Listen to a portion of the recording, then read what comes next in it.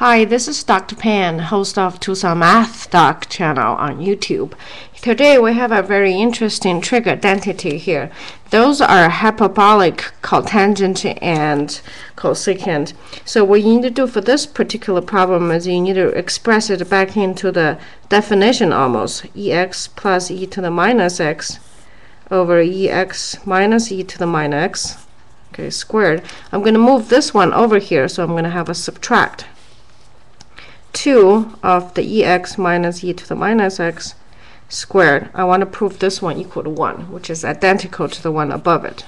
Okay, and here, from here, it's relatively easy. We're going to do the, let's just say bottom squared, okay, instead of writing the whole thing again. But now on top squared, I have e to the 2x minus twice of the e minus x times e to the x, okay, and then plus e to the minus 2x.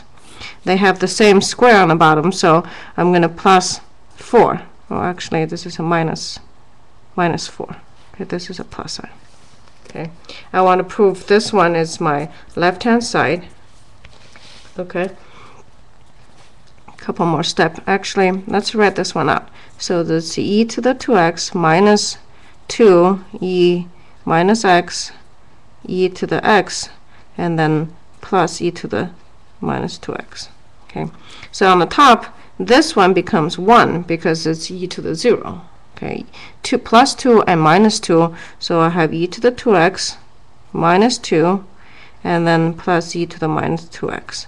You see that it's identical to the bottom, minus 2 plus e to the minus 2x. Again, this one becomes a 1. Okay, so this one, when you simplify it, it does equal to 1, and therefore equal to right hand side. All right, hope this helps, and have a confident day.